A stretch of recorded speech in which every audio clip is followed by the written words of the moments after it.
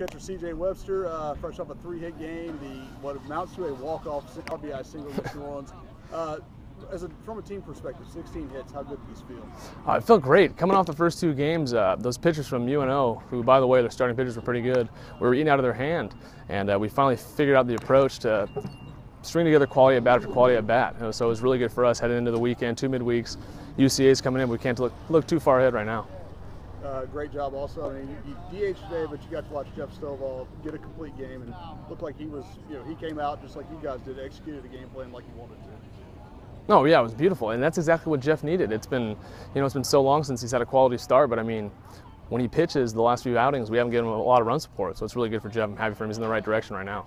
And also for you, 3-hit game, I know you've kind of been fighting at the plate. That had to feel good as well. Oh, no doubt. And the thing is we forget sometimes as ball players, this game's hard.